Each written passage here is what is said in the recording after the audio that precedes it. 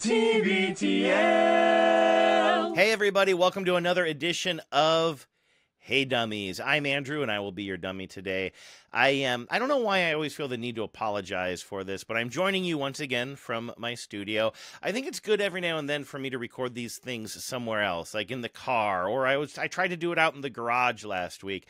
But I feel like every time I do that recently, I've had to scrap the video for some reason or another. I took one walking down the street in Finney Ridge a few weeks ago, and it just came out bad. I had to throw it away.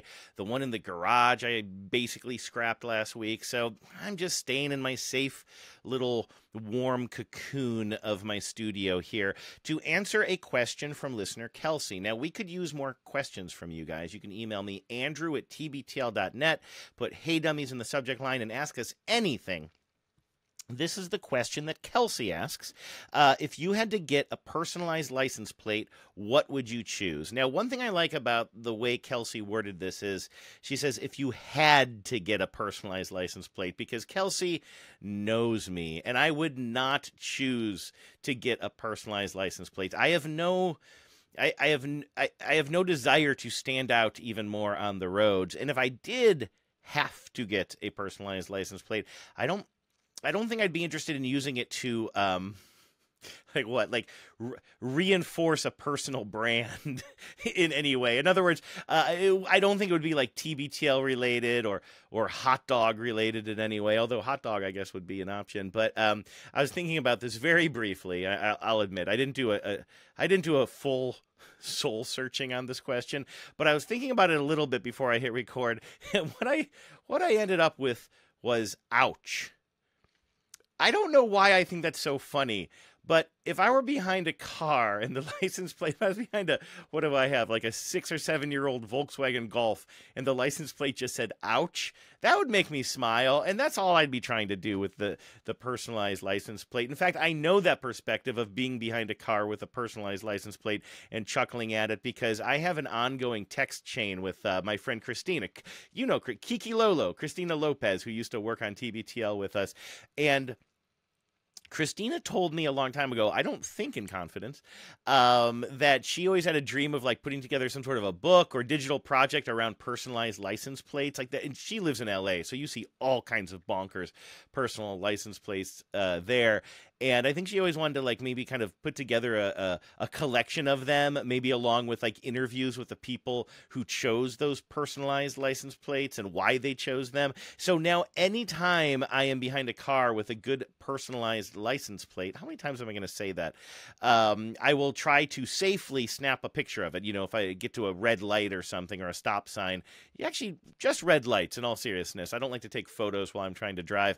But if I pull up behind a car at a red light and they have a good license plate, I will try to take a picture of it and share it with Christina. In fact, just this last Sunday, I was behind this big blue boat of a car. I'm going to say like an early to mid 80s, sedan of some sort, maybe an Oldsmobile. Actually, does it say here? I'm so bad with cars. It looks like this might have been some old kind of Ford.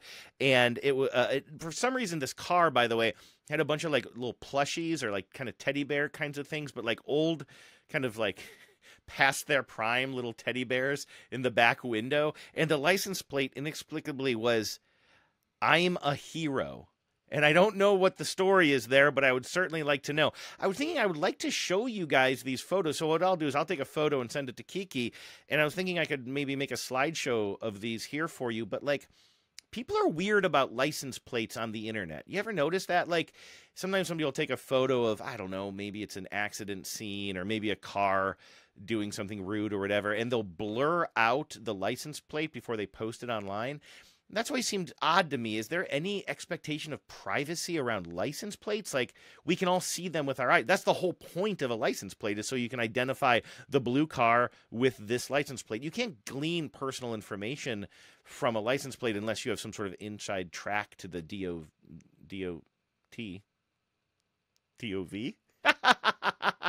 I can't restart this video. DMV. DOT or DMV. That's what I was trying to think of there. But anyway, I'm a hero. I'm not going to post these photos, but this was a heck of a photo. Big blue boat of a car with I'm a hero as a license plate. I also saw this one. This one was a little spicy. I was behind a Jeep. I think this was just yesterday. I was behind a kind of a cool yellow Jeep with like, you know, the top was popped or whatever, and the license plate was "I Poppy." A little spicy there. I think that's kind of a something you'd yell at a hunk, right? Kind of a hunky guy. Oh, this was one that I sent to Kiki. I was behind a Tesla, and the license plate was Watt Power, WATTPWR, I think. Watt Power, a little play on words there. This was one that I couldn't figure out. I'll just skip that one. What is this? A minivan buzzkill? Ooh, that should be mine. BUZZKL, buzzkill was another one. Oh, this one. A California plate on a Hyundai says just sad. Just sad, says this license plate. That seems like... Ooh, how about this one? Cthulhu. KTHULHU. That is a really good use of a vanity license plate. Anything else here that I can share with you? Sorry, scrolling. How about a California plate that says... Oink Pig. Man, I really wish I could show you these. But also, that would be a lot of work for me to upload all of these. Icemen. I guess like the Iceman from Top Gun, but this one is Icemen. One person had this, HRN, get a pencil, HRN View. So HRNVIEW. I'm like, HRN View, what does that mean? Then I look a little bit closer and I see that they've taken a label maker and taped to the top of their license plate Heron View. So I'm assuming that they live in a place called Heron View. They wanted a license plate that represented that, realized that nobody had any idea what the heck HRN stood for, so they modified their license plate to explain the joke. When you have to, like, print out your own label to explain the joke on your license plate, I'd say you've taken a wrong turn somewhere. Oh, here's one, Illinois. Easy E on a White Sox plate. That's kind of interesting there. I wonder if it was actually Easy E, although, oh no, Easy E famously died a long time ago, and also is famously from Compton. Okay, it looks like maybe I'm running out here. What is... Oh, here's one. Here, we'll leave it on this. This must be a kidney donor, because this person driving a Subaru Outback has the license plate, the number 1, kidney. It's 1 KDNEY. 1 kidney.